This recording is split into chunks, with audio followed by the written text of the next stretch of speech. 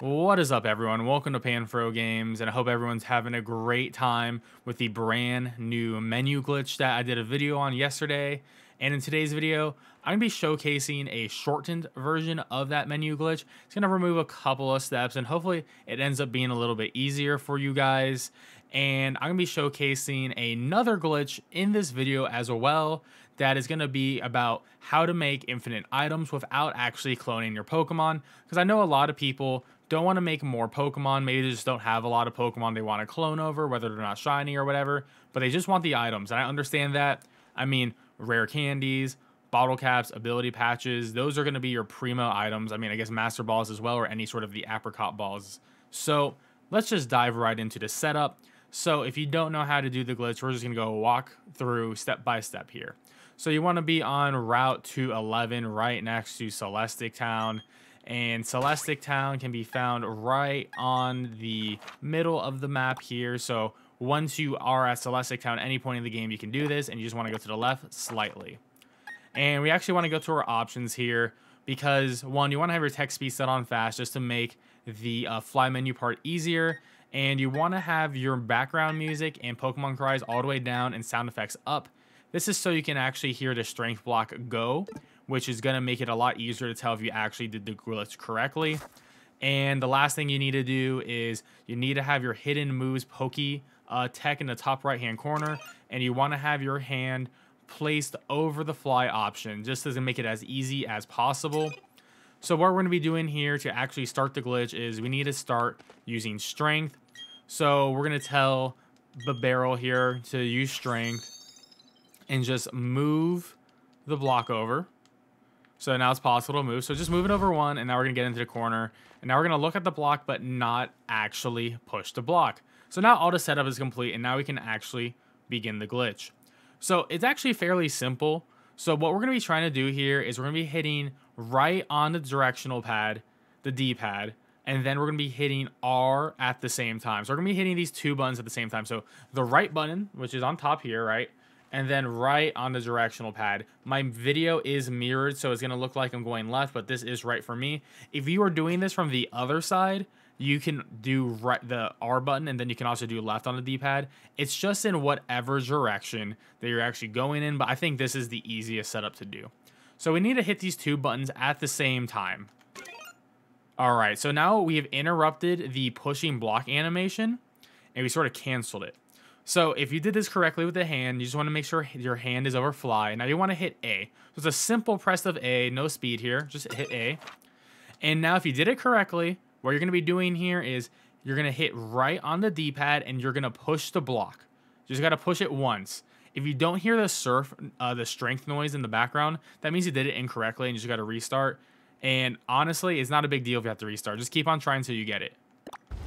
So you heard that? It was like the block move, like, right? So now we actually can do the glitch. So this is very simple. We just can fly to any town at all. I used the right stick to menu, by the way. If you use the left stick, it could potentially mess up the glitch. So what we need to do here is we're going to hit A and then X. Because we have fast text speed on, you can mirror my movements when I say A then X. And when we do that, we're going to be flying to the town. But when we are flying to the town, we also want to get into our Pokemon menu as well. But you don't actually need to go all the way into the global trade room or even to the check summary. You can actually just do it just by going to your Pokemon.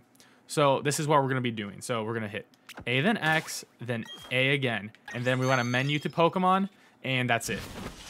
So that black screen means we have flown. Now we have flown, and now we go back, and now we got the menu. So there we go. So we got the menu very easily. It's super simple overall. A fewer steps in the last video, so I hope this was extremely helpful for you guys. And now we are ready to do the item duping glitch just for items, not for Pokemon. We covered that in the last video with Pokemon, but just for fast items. So I just want to showcase, I only have one golden bottle cap for reference here, so I only have one in my bag. By the end of this, I want to have 31, right? Because we're going to be cloning an entire box of golden bottle caps. So we're going to go to our Pokemon here. Then we're going to go to our boxes, right? Same old, same old. So all the Pokemon in here are holding a golden bottle cap. I can press X, and then bam. You can see all of them have golden bottle caps, right? And now to perform the glitch, we just got to select the first Pokemon in the box here. And then at this menu, we're actually just going to hit the X button. So we're not going to hit A, we're going to hit X right here. It's going to bring up the second menu. And now we're actually going to do some menuception and go to the boxes in the second menu. So now with the Pokemon in this second menu, so we're going to just take the items off of them. So we're going to hit the X button, and you can see that all the golden bottle caps are still here. And we can just put them in the bag. And this is a lot faster to do it when you hit X because you are on the held item screen. So you can just really easily take out rows and rows of Pokemon within, a few seconds. And if, you have a lot of items, this can, of course, take a while. But, we got a row done pretty quickly, and I'm focusing on recording a video here. So I'm sure you can do it a lot faster than me. But the beauty of this is not going to remove the golden bottle caps on the Charizards on the other menu, on the original menu. And if done correctly, we can keep repeating this over and over again and just getting infinite items incredibly fast on one menu glitch. And the original bottle caps will still stay there on the Charizards and the Eevees down here as well. As you can see, as I'm trying to fill in time here, we are almost done. So this is relatively quick. And a Pokemon box holds 30 Pokemon. So if you do this per box, you can get 30 of an item very quickly.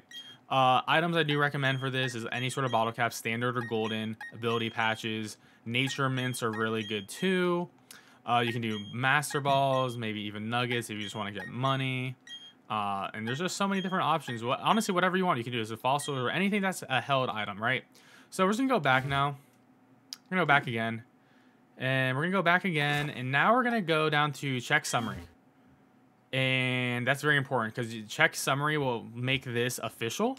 And as you can see, the Charizard is still actually holding the golden bottle cap. So we're going to go back and actually see if this worked out correctly. So to do that, we're just going to go to our bag. And our bag now says 31 golden bottle caps. And so within the same menu glitch, I can just rinse, wash, and repeat all over again. As you can see here, go to the first Pokemon, hit X, bring up the second menu, go to Pokemon again, you go to our boxes, and then, hit X to pull it back, get the bag, we have bagged it, and then, just because we got that one, just a very quick version of it, go back. Make sure that you hit check summary on the Pokemon that's being held, or you will not have any of the stuff go through. Go back again, and just to prove my point again, check the bag, and this will say 32. And it says 32. So yeah, you can apply this to anything. As you can see, I have a lot of regular bottle caps. And honestly, you can do this with rare candies. I made a lot of rare candies. You can make a lot of max repels too. And literally any item you want. So it doesn't actually matter whatever you want. And anything that can be held by a Pokemon counts. So like, yeah, rare candies, PP max, PP up. Like, you can do this with vitamins as well. That's another good one. Evolutionary items. So have fun and, keep on having fun with this game until maybe they patch it again one day. But for now, I think it is very safe to upgrade to 1.1.3. Do this new menu glitch. Duplicate all your items and all your Pokemon. And you can trade online as well. So I hope you guys found this video really helpful. If you enjoyed it, please like the video, subscribe to the channel, and I'll catch you guys next time with more Pokemon action, whether it is Brilliant Diamond Shining Pearl or Pokemon Legends Arceus or any other variety game content I want to cover. Peace out and have a great one.